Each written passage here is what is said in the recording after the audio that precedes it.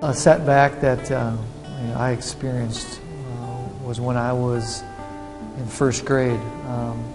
I actually had an accident where I was playing football and I suffered a broken neck.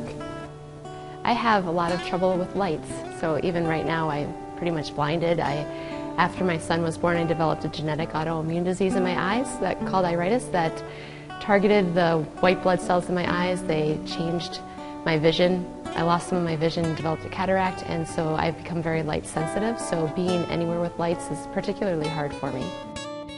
A step back in my life is knowing that like my freshman and sophomore year I slacked off a lot, and I didn't really see a goal for me. I was like, okay, well, the DREAM Act hasn't passed. There's not a way that I can go off to college and study. For 17 years I've battled 3 different cancer diagnoses, and with each one of those I had to go through rounds of chemo and radiation. This last one was probably the toughest for me this last year. I've had a lot of negative thoughts about it. It's been very frustrating. I had to overcome fear. That was the first thing I had to do in this cancer experience, is I had to overcome fear. Fear of death, fear of not knowing what the future is going to bring. You know, I had little kids, so it was really frightening. But I learned to let that go. And instead, I was able to grab onto hope. And that made all the difference in the world. There's always something that is going to throw you back, but you always have to keep on going and keep on staying where you want to stay. And that's what I've learned through all of this. So keep on walking, keep on going, even though there might be bumps down the road. You just keep on fighting for what you want. You know, you look at any team that's ever won a championship or had a successful season, they had to go through whatever their little stumbling block was, and if they're able to get through that hurdle, it usually makes them stronger too. And hopefully that's how we can look at setbacks. And sometimes we need to say, you know, thank you for the circumstances in our life.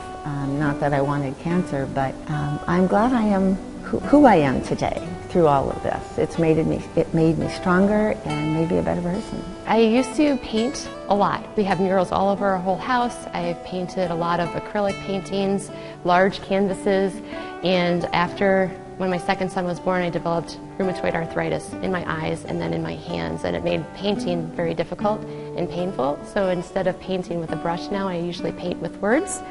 So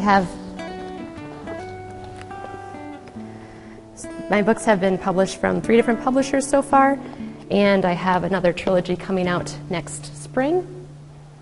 That is a way that I can keep artistic side of me going without having to cause the pain in my wrists and hands from holding a paintbrush. You can ask for help. When you really need it, ask for help.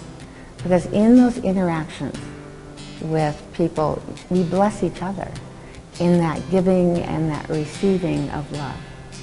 And it's an amazing gift. Having the people around you to encourage you to keep persevering, I think is really worth it in the long run. I recently had a CAT scan last Monday, and it came back all clear. So I am cancer-free right now. So I'm very thankful and very blessed.